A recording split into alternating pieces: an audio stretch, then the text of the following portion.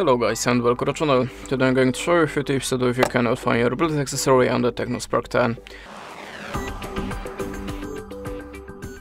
So when I have a problem with my headphones or any other Bluetooth gadget, I'm only starting with the simplest way: just switch off and switch on again the Bluetooth connection to restart it.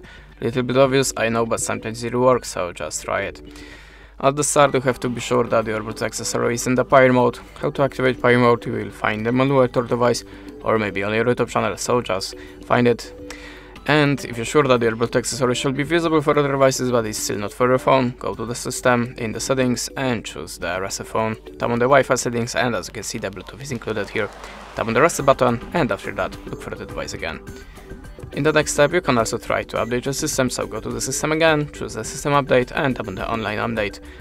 If you have an update, just download it and install. And the last recommendation from me: check your Bluetooth accessory on your phone or other Bluetooth device to check which one is visible, which one is making problem here. That's it, thanks for the watching, leave us a like or a comment, and goodbye.